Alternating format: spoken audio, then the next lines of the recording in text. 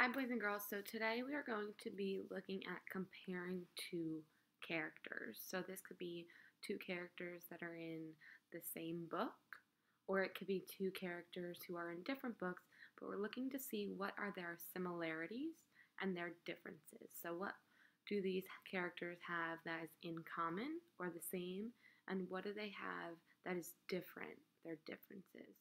So today we're going to look at the pout fish and the bully shark. And we are going to look at two characters in the same book. So while I read the book, I want you to think about how the shark is as a character and how the pout fish is as a character. And then we are going to compare them.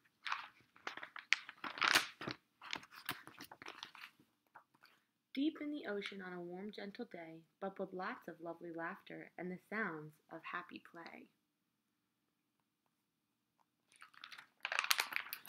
Mr. Fish, his pals, and buddies were together at the park, having fun and feeling welcome when along came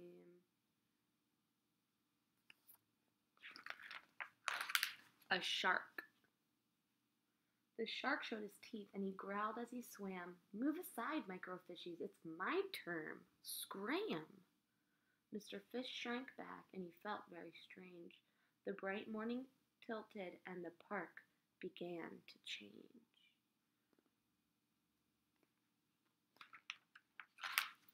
The friends all around him seemed to shrink back too. Mr. Fish's face flattened. "Oh, I don't know what to do." Shark acted badly. Being mean is wrong, but I'm just one fish. Am I really that strong?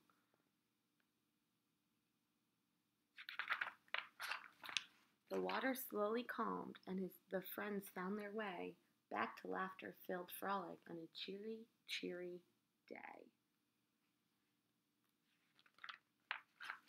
But the shark came round again, and he used a bad name. He shouted, "Get lost! I'm the boss of this game."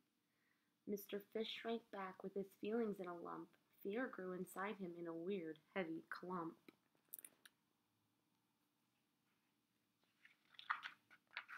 The friends all around him seemed to shrink back too. Mr. Fish's face furrowed. "Oh, I don't know what to do."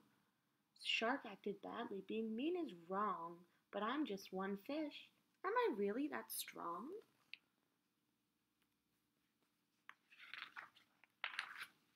The friends tried again to enjoy their favorite park, but the shadow of their worries made the day seem dark.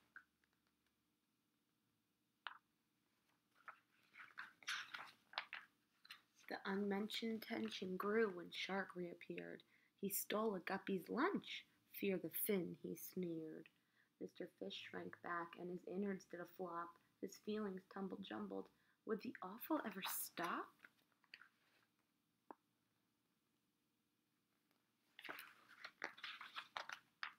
The friends all around him seemed to shrink back too. Mr. Fish's face fizzled. Oh, I don't know what to do. Shark acted badly. Being mean is wrong, but I'm just one fish. Am I really that strong?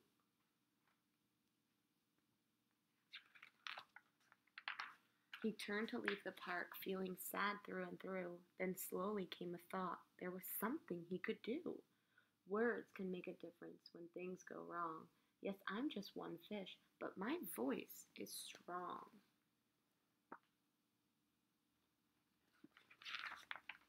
Mr. Fish turned back and directly faced the shark. It was time to talk straight about what happened in the park. "Mr. Shark," said Mr. Fish, "you have broken up our fun. Bully isn't who you are, but it is what you have done."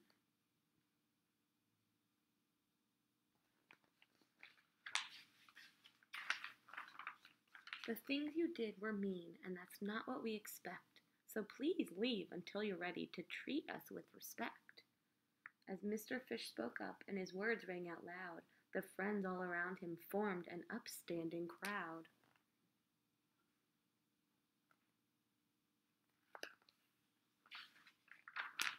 Together they were stronger. Now none of them were scared. They cared about each other and the ocean world they shared. Soon Mr. Fish was laughing and his friends were having fun. taking turns and using empathy, each and every one.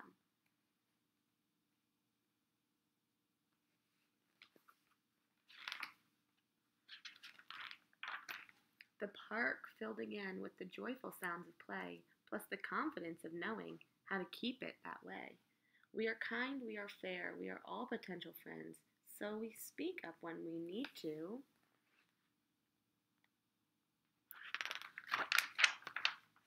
That's how bullying ends. The end.